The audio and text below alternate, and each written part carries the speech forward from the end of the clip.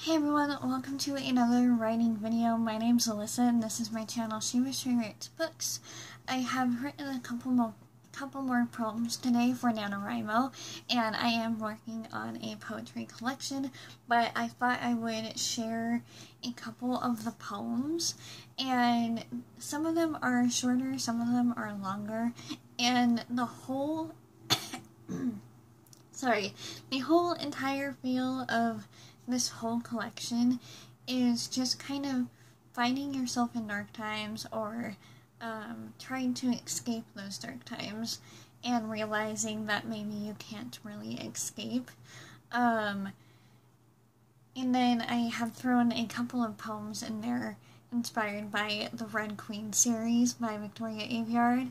I've already written 1 or 2 poems, so this would be poems 3 and 4.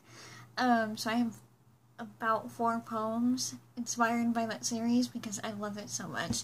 But I'm just going to go ahead and share a couple of poems for this Nanowrimo video, and I hope you guys enjoyed it. So this first one is called A Liar's Tongue, and here we go. It's like literally a small paragraph. A liar's tongue is twisted, unable to speak the truth. In times of trouble, they dig deeper into their trenches, with the lies from yesterday carrying on to today. Darkness clouds their minds, for the truth that will set them free is the light that they cannot find. And that's probably one of my favorite poems, and I even had to ask my dad to read it because I wasn't sure in the time of writing it if it made sense. And sometimes when I do write poems, I don't know if they're making any sense. It's just something that I'm wanting to write. So there's that one. I'm trying to think of another one that I like that I could share.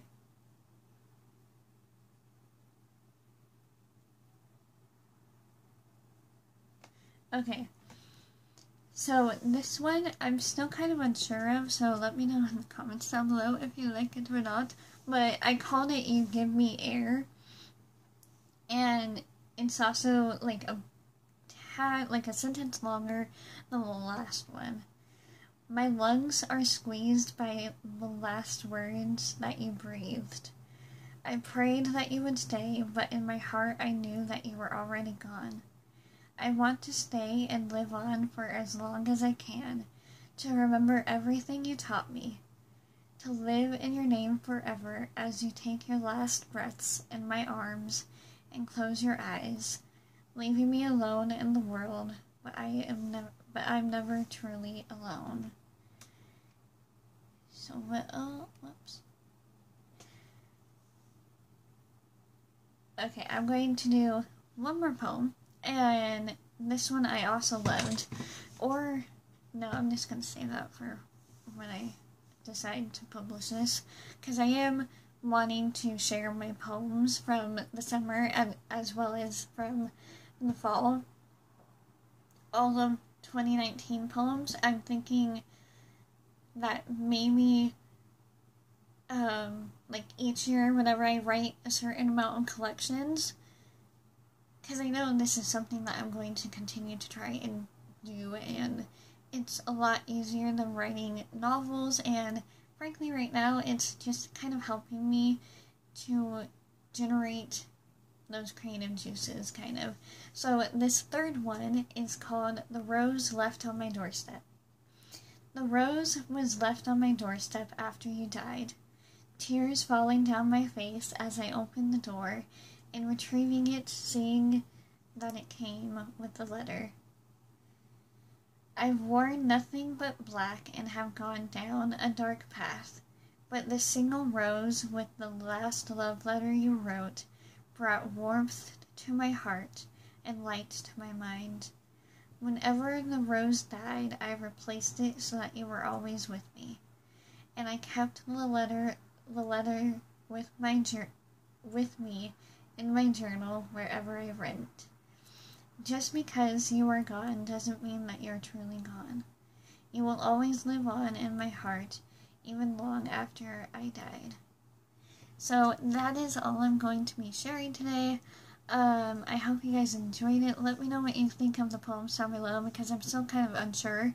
And if you know how to edit poems, please give me some advice on editing poems, because I have no idea, and I've tried finding some videos, but I haven't been able to find ones on specifically editing poems and, revising poems. So please let me know in the comments down below how you revise and edit your poems.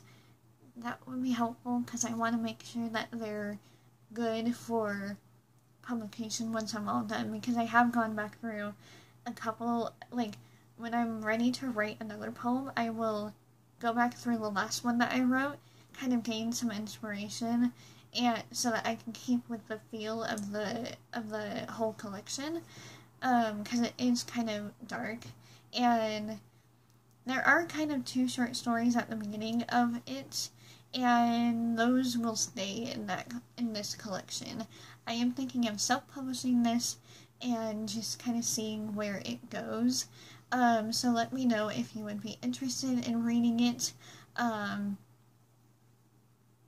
Yeah, I just want to work on my poetry, because I've always enjoyed writing it. I'm only now starting to read more poetry. If you have any favorite poets, please let me know. I know the one that got me into poetry is actually my friend Juliana May, because I watch her poetry videos, as well as I have most of her books on my Kindle, and I have 2 of her books physically, and she did kind of get me back into poetry. Yeah, so let me know if you'd be interested in me putting out a paperback collection of the poems from the summer and the poems from the fall, because that is how it's going to be split up. And it will have kind of an overall dark feel to it, because for me, I just like writing dark and depressing stuff, apparently. And my family kind of makes, in my family, I'm known to, and my friends, I'm known to just write really dark and depressing stuff without a happy ending. Yeah, so, with that said, also there's kind of, some of them are actually songs, or in the form, in my head, I was singing it, but on the page it still looks like a poem. So I know that some of them are songs, which is why they're a page long, or a page or 2 long.